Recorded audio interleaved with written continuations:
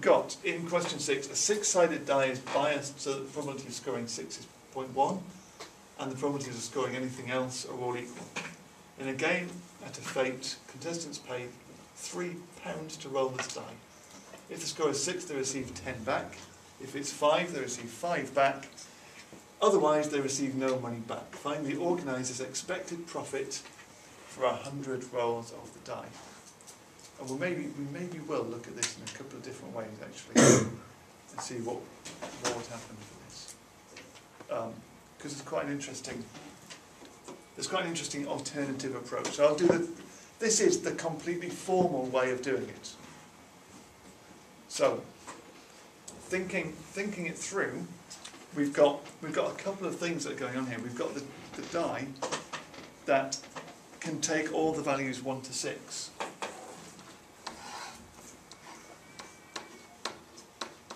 So this is just the score on the die at the moment.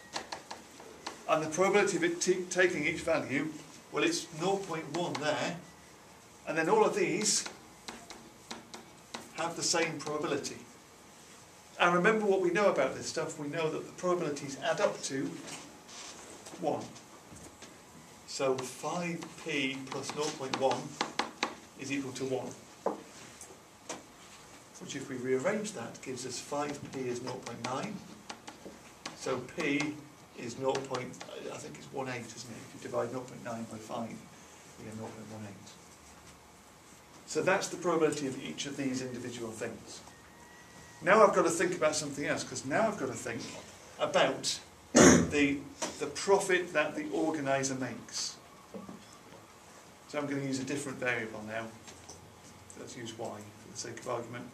And he makes, let's think, what profits does he make from this? Well, he either makes a £3 profit,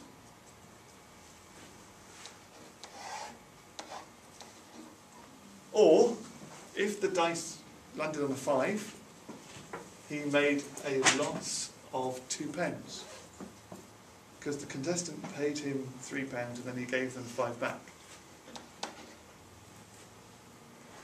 If it landed on a 6, he lost £7. They paid him £3, he gave back 10. So they are his expected profits, they are his potential profits, and the probability of each of these profits occurring, well, that one is 0.1, that one is 0.18, because that only happens if we get a 5, and this one is all the rest. This is if we get a 1, 2, 3 or 4, and 4 times 0.18 is 0.72. So they are his profits and their expected probabilities. So if we find the expected y, this will tell us his expected profit per turn. So that's 3 times 0.72 plus minus 2 times 0.18 plus minus 7 times 0.1. Remember how we find the expectation of a discrete random variable? And if we work that out, this is going to give us, let's do this, 3 times 0.72 plus minus 2 times 0.18 plus minus 7 times 0.1, I didn't really need to type in the calculator, gives us 1.1. Now that means his expected profit per round of the game is £1.10.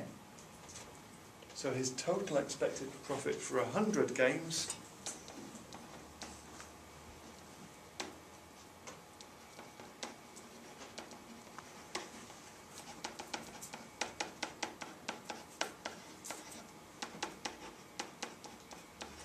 is £110. And that'll be the answer. Now that's kind of the formal probability theory way of going about doing this game, and it seems like pretty reasonable idea, doesn't it, of how we do that. But let's think, actually, you might not see that as being a formal probability thing. You might think, well, he's doing 100 games. and the people in the fete are playing £3 per game. So he collects from them £300. 100 games, and the probability of a 6 is 0.1. So we would expect a tenth of those games to produce a 6.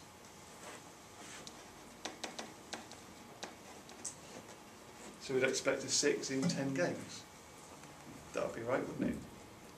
Now every time he gets a 6, he's paying out £10. And it's happening 10 times.